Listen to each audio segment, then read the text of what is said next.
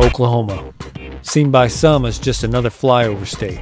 But this 46th state of the Union is full of history, culture, and natural beauty.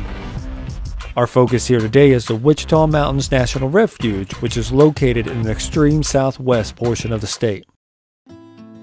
It is here that the Great Southern Plains give rise to an ancient mountain range called the Wichita Mountains.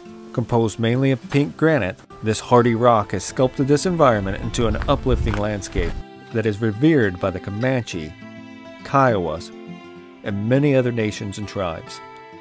The present-day Wichita Mountains Wildlife Refuge encompasses over 59,000 acres of this sacred land.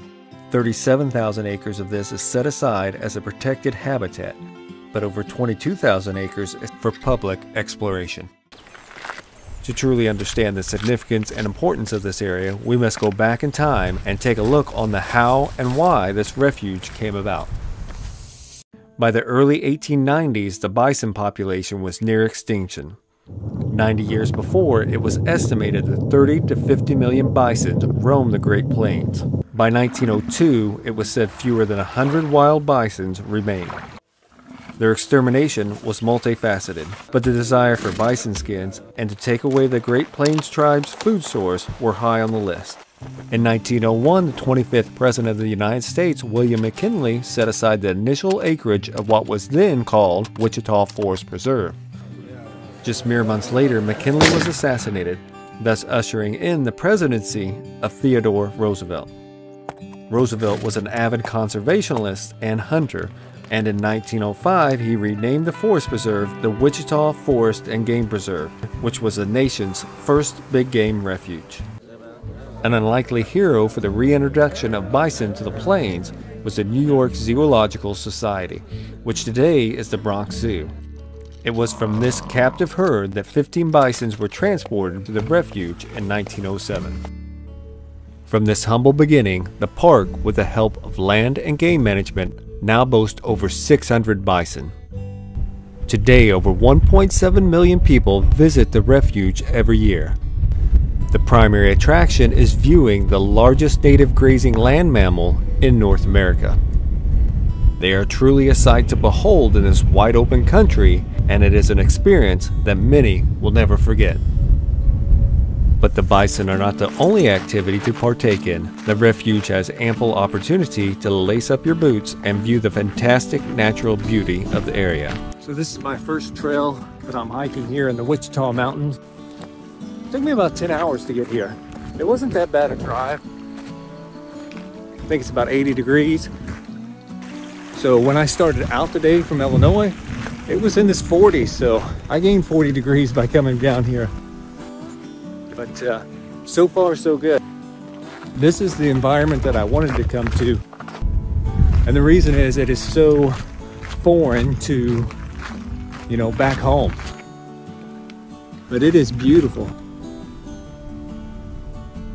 The Narrows Trailhead is just under 10 miles west of the visitor center near the Boulder Cabin. It's getting late and I've got to be out of here by dusk. All the trails close at 10. So I'll have to save this section for another day.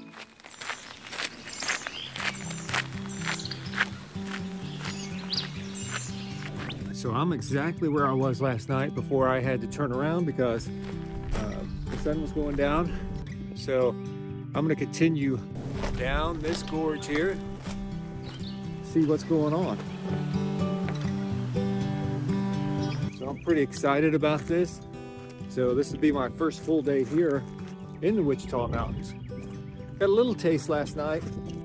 This trail has become more of a rock boulder jumping mission than actually a trail. So if you don't like rocks, uneven surfaces, yeah, don't recommend this, that's for sure.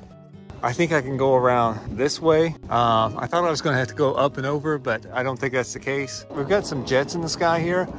Fort Sill is close by, so if you hear that in the background of some of my video, that's what's going on.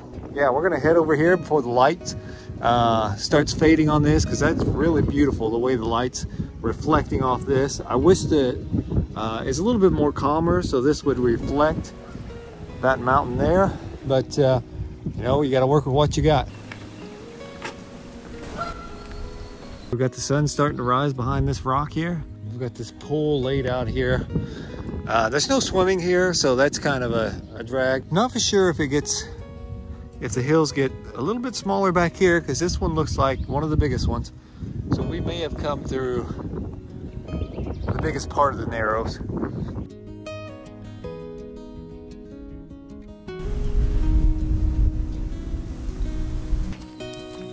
So this place is a playground for photography. Just the shapes, contrast, forms here.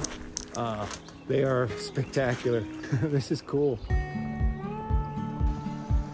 So the creek is getting a little bit wider here, and it's getting smaller, the hills here. So I think I'm gonna go back up and go up that little side canyon.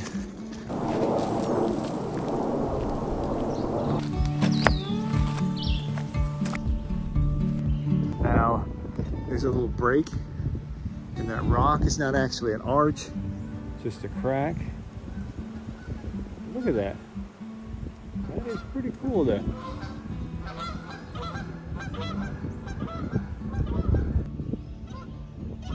I think these geese have claimed the entrance to this canyon.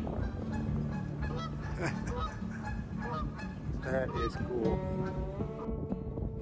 Yeah. I think they want this pool. I think they're waiting on me to leave. So that ends the first hike here at the Wichita Mountains. If it keeps on going like this, I mean, this is beyond all expectations. My only complaint, and I don't even know if I'd call it complaint, is signage or lack thereof.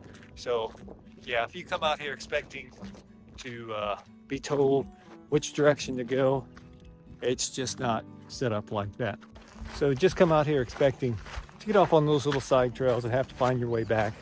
You could turn around every once in a while, but you know, pretty much stay in the canyon or head for the canyon. So our next stop is about 20 miles away from the Narrows. From here, we'll be exploring the Charons Garden Wilderness. It is from the southern end of this area that we'll be hiking the Post Oak Waterfall Trail and then heading north into the boulder fields. yeah, this is totally different than the Narrows. This looks like a rock garden here. Looks more deserty. Wow, isn't it beautiful though? The Charons Garden derives its name from Greek mythology.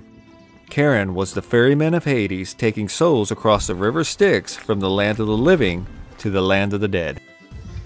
This tells me I'm on the right path.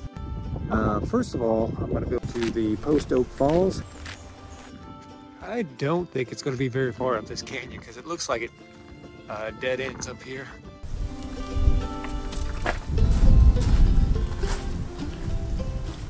Oh wow. So this is the first waterfall that I've seen on the trip, and it may be the only one that I'll see. Oh my goodness.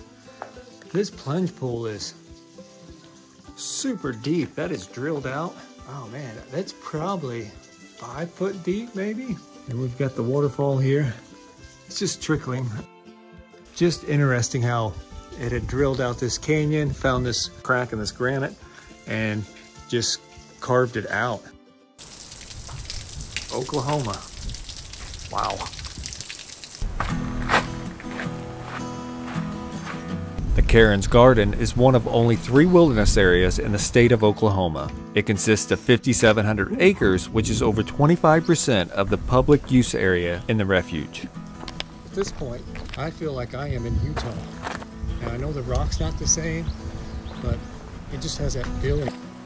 Like the Narrows, the trails at the garden are not well marked. As you weave in and out of confusing trails, continue to follow the stream up to a valley that splits in two. Our destination of the boulder fields veers up the steeper valley to the right. This mountain has just collapsed into this creek. Oh my gosh. This place is insane. I mean, I did not know this was on this trail.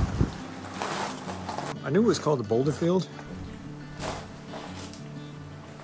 And I mean, these rocks are gigantic. And if this one fell, it just crushed me.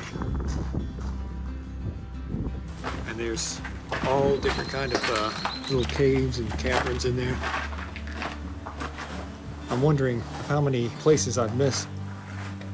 I mean, I could spend a day just back here exploring. Wow. It's a really cool place.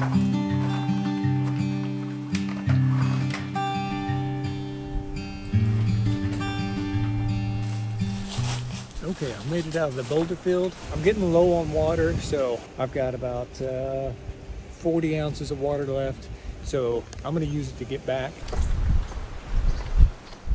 Our final destination is just a short drive to the northern side of the garden. All right, it is day 2 or 3, however you want to look at it. But this morning I've headed up Elk Mountain. I think it's about a mile, but I could be wrong.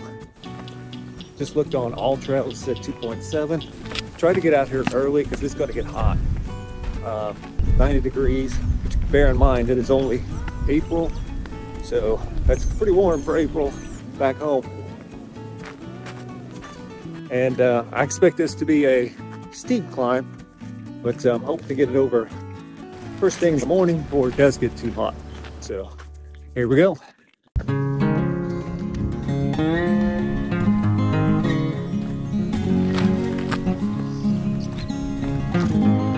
Look at this gnarly tree here. This here reminds me of the Rockies. Okay, so I thought I was getting close to the top, and I re-entered the forest up here. This trail is not marked either. It's kind of wishy-washy in places where you kind of have to find your route. I've got lost once already, but was able to find my way back. Yeah, no signage. Okay, I think I'm getting close. I don't know if I'm going to top out at this one or on this one here. Elk Mountain rises to a height of over 2,200 feet. Its vertical relief from the trailhead is around the same height as the Gateway Arch in St. Louis. These granite mountains give one an impressive viewpoint of the valley below. Bison appear as tiny specks on the vast landscape.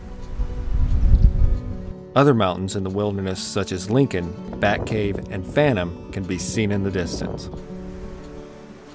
As you roam around the top, impressive outcrops of rocks appear. Different levels of the mountain can be explored, with some leading into some interesting locations.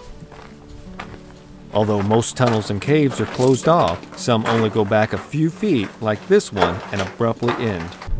As you continue west on the top of Elk Mountain, huge boulders can be seen strewn all over. To the ones who are curious, these rocks demand attention. So I've been to Elephant Rocks in Missouri, but this must be Mammoth Rocks, because these are a whole lot bigger. Ooh, that was a trek now. I'm gonna call this one Buffalo Rock, because this part right here looks like the head of a buffalo. There are an insane amount of holes and crevices underneath these rocks, and these are not as easy to get into as the one over in the boulder field. These are a little bit more dangerous and compact, so I don't think I'll be exploring these too far unless I find a really good one that's easy to get in. You could spend a lifetime just wandering these mountains up here. Unfortunately, I don't have a lifetime to spend here, so if I did though, I would map this place out, because it is an awesome place. As my time comes to an end here in the Wichita Mountains, I am truly thankful that places such as this are being protected not only for our enjoyment, but to ensure that wildlife and plants flourish in this unique environment. Although my time in the refuge has been limited, I hope to come back soon to continue my exploration of what some people refer to as boring Oklahoma.